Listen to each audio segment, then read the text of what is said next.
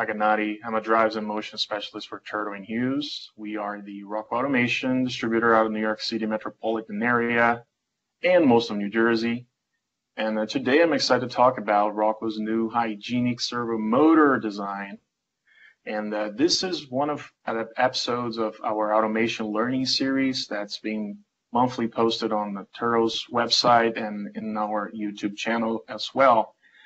So if you're familiar with the Washdown or Hygienic Design machines, or if you work with machine design or machine builders, you've worked in a hygienic or a food beverage plant, you've probably heard those terms before. And the intent of this presentation is just to give you more content, more leverage to know what that terminology actually mean and where and how Rockwell can help you to achieve better performance.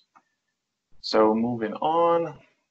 Slide. This is just a quick agenda of what we're going to talk about today. We're going to start just describing a couple of applications where you see those motors being applied. Then difference in the terminology, hygienic versus washdown, and a couple of the standards that regulate those, or at least enunciate the differences a little better. And then we're going to jump into the motor design for sure, the VPH motor and the characteristics, some specifics of it. Electrical specification, motor data, comparison to other motor designs, and catalog information. So let's just look at this. Typical applications. Let me just, computer is kind of funny right now. Okay. So what are the typical applications you would see or require a hygienic motor, washed out hygienic? What does that actually mean, right? So first, let's think of a food company. Let's say a cookie manufacturer. They're obviously aiming to be profitable and continue in business and all of that. But ultimately, they care about the health of the consumer. So a producer's primary objective is truly to make sure that the food is safe and risk-free for the consumer. That's their core concern. So, and thanks to the FDA and other international safety agencies, there is this growing awareness of food safety that drives for more stricter hygienic design requirements, just to ensure that the food is safe to use, to consume, either a food or a drug, whatever the product is. So more than ever, you see food producers using equipment to minimize the risks of food contamination, right? So today, many products are certified to function in those environments where there's raw food products associated with the sanitation processes. But that doesn't mean that they are hygienic, right? So let's see what the difference is. So when you mention that, oh, I have a hygienic design or a washdown design, what does that mean? In food manufacturing and packaging, differentiation made between what is the food area, where is the spray area or the non-food area, right? So focusing on the food area, that's the area that there is direct contact with the product. So the food area is, the food is unpacked or partially unpacked. The food is particularly susceptible to contamination. So all the components and parts that may come in contact with this product, either food or whatever it is, must not adversely affect the product in terms of taste or tolerability. And there's also the other areas that I mentioned, the spray area, which is typically where washed down product comes down to, where there's no direct contact with the food. So just think of that again. Food area is where there is direct contact with the product. That's when you will look into a hygienic product. So you see here, for example, the ice cream cones are being filled, and there is equipment pretty much in direct contact with the ice cream cones. So you will look into applications like that. Next slide. So here is just a quick interjection on institutions or sanitary standards, organizations that really have put together information, gather a group of people that have knowledge on the field to develop guidelines. And there are two main groups that we're going to talk about today. One is the EHEDG, which is the European Hygienic Engineering Design Group, and there's the US 3A. Those two are sanitary standard organizations. They're groups that they support institutions with a common goal, really, which is I'm going to promote hygiene in the production and the processing of food. So these groups, they help machine builders, producers, component suppliers, even us, right, raw coil distributors, to evaluate and design proper hygienic systems. So again, in red here, you see their goal is to truly just promote hygiene in the production and the processing of food.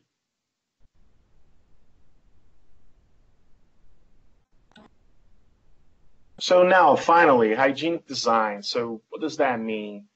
So in addition to being Washdown rated to withstand the liquid ingress that comes with all the cleaning particles and sanitizing processes that happens, hygienic design should also prevent contamination of the end products. So let's say a food or pharmaceutical product, that you can't have, for example, defects or folds, breaks, cracks, injection molded seams, joints, any type of material transitions that can't really exist in the hygienic system, because those places are vulnerable to accumulator particles that can, in time, generate bacterial contamination. So you can't have holes or depressions in corners. And it's an interesting fact here. If you look at their last piece for stainless steel surfaces, there is a RA value of equal or less than 0.8 micros. So what does that mean? An RA value just speaks to the surface roughness. So it's represented by an average of measurements that you take of the surface, peaks and values. It just takes the measure, the mean of that, and you have a constant number that tells you how smooth, how smooth the surface is to be really easy to clean, because that's the main point here. It has to be easy to clean and pretty much deflect any substance, any liquid that comes in contact to it. And obviously a washdown design also is interesting to have a designated standard rating of IP69K, which is, high pressure water jets, water streams to it, and preventing also from corrosive materials. And hygienic design typically comes with a stainless steel housing material, and that you will see most of the time 304 stainless steel design being used on those types of equipments. So let's look one more. So here's the motor. Right, here's the VPH motor, which is designed for a hygienic environment. Again, we're just learned what that really means. What does it mean to meet a hygienic design? Remember, no defects, no folds, no breaks or cracks, seams. It has to be easy to clean, non-absorbent. So there's no metal contact in this motor. There is no metal to metal contact. Everything is highly polished. And it minimizes the liquid and particle accumulation or bacterial growth that happens. So you see here there is antimicrobial seal on the front of the motor, and there is also the no metal to metal contact in all those surfaces. You see the cable entry and at the back of the motor where the heat sink dissipation. Now talking about a little more of the motor. So what does this hygienic design will give you? And then again, smooth surface design will reduce the liquid collection. You'll be meeting all these chemical resistance for harsh environment tests here on the left-hand side.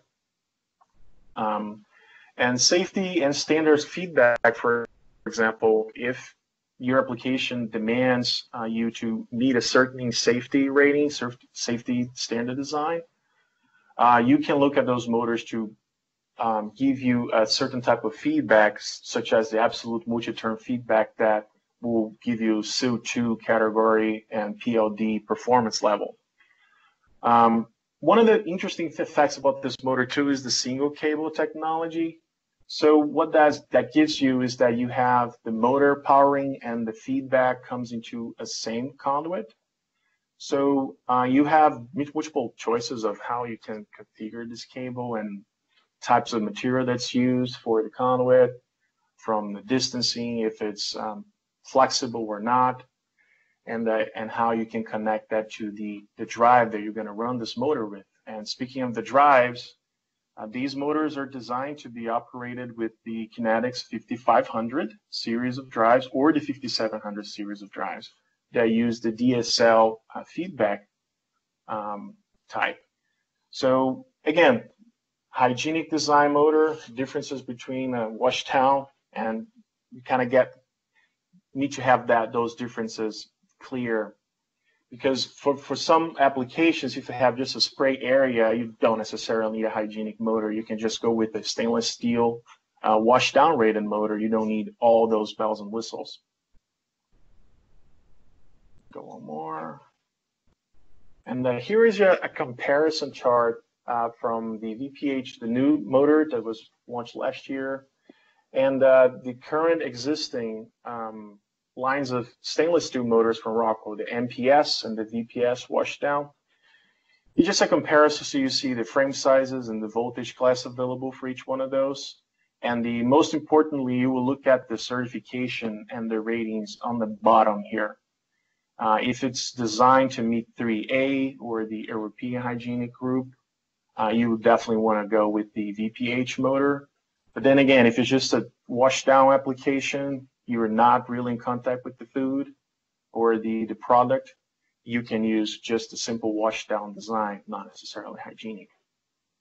And then again, environmental specification. This is just a breakdown of what the IP rating is for each one of those.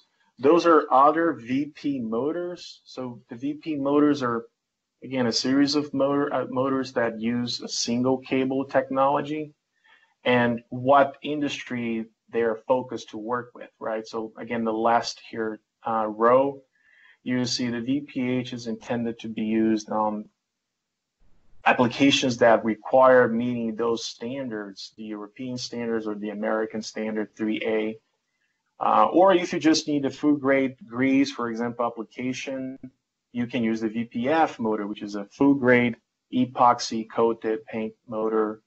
Or if you don't have really any contact with food, you just go with the standard motor application. You also have other options to go with. And now just looking a little more on the performance here, we selected two motors that were similarly rated in terms of power and RPM. They have pretty much the same windings. So you see here that in green, the peak torque value for the VPH is just a little further than the MPS. But when it comes to nominal torque, they are pretty much flat the same.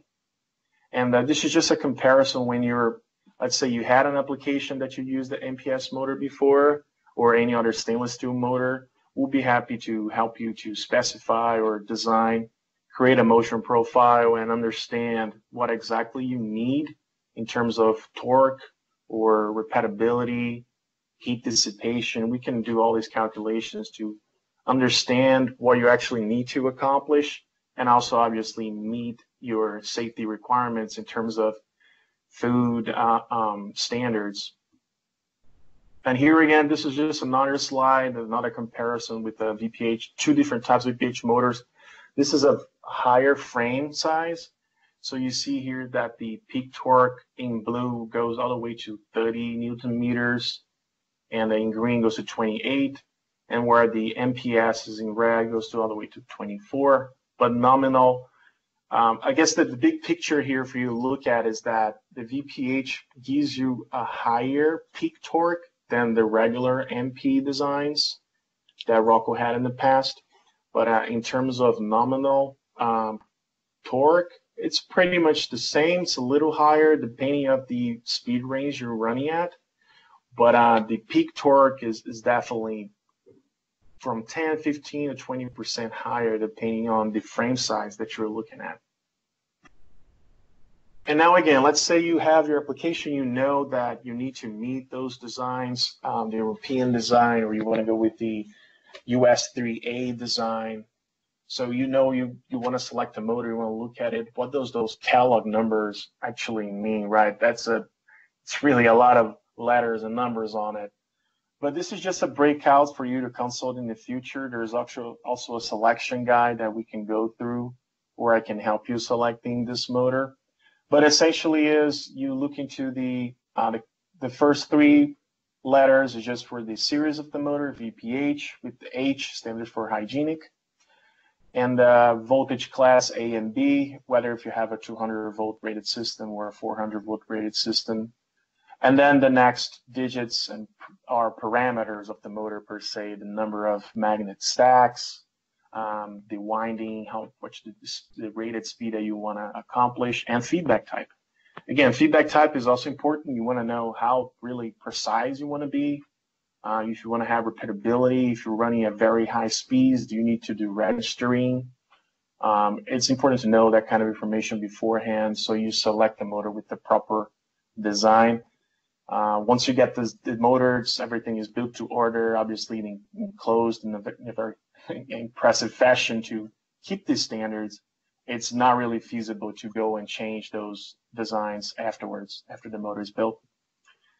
And obviously, it's also important if you want to have a holding brake on it, just make sure that you notice that beforehand too, so you will include that to the design before the motor is built.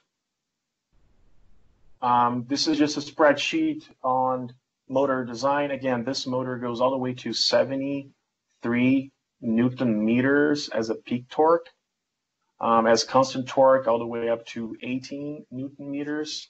And these are the suggested drive matching part numbers that you will use with those motors. Again, the drives in this case are Kinetix 5500 and Kinetix 5700 drives are the drives recommended to run with this motor. Some extra information, here are a collection of links here that you can find some very useful data. The first one, obviously, if you're sizing anything for a rotary equipment, and you will find the Kinetix rotary motion specification. That first link would take you to a very detail-oriented manual that's going to give you similar spreadsheets that you see here, with a little more in terms of the design of the motor, what the features are, dimensions, axial load, any other inertia information you want to look at will be available on this rotary motion technical data manual. And then there is, accessories manual, installation instructions if you want to have, for example, a seal to the motor, how you want to install that, the O-rings that comes with it. And again, this information is available on Rockwell portals. You can find that on the product library. You can also just Google the exact description you see here on the top, Kinetix rotary motion technical data, and that's going to be the first option you will find on Google. Or you can just get in contact with us and we can certainly help. But then again, I guess the things to come away here from this presentation is truly, okay, we have this application, it's in the food industry. Does it come in contact with the product? Does it come in contact with the food? Yes or no? Is it in the food area or is it in the spray area? And that's going to break down what path you're going to take to select the motor for the application. You don't need to go with the hygienic motor if you don't need to, but at the same time, you can't have just a washdown rated motor on a hygienic application, because then you would not be meeting all those standards and requirements that were described here by the European standards and the US 3A standards. So again, if you have any questions regarding the design and when to apply the VPH motors, you can certainly get in contact with us. My name is on the beginning of the presentation. You also have contact at the end of the presentation to get in touch with us if you need. And that's pretty much it. Thanks for watching, guys. And if you have any questions, the chat is open for questions. And you guys can send me a question in the chat, or you can talk here. I'm going to open the mic. Thank you, guys. Thank you, Lorenzo. Well done, sir.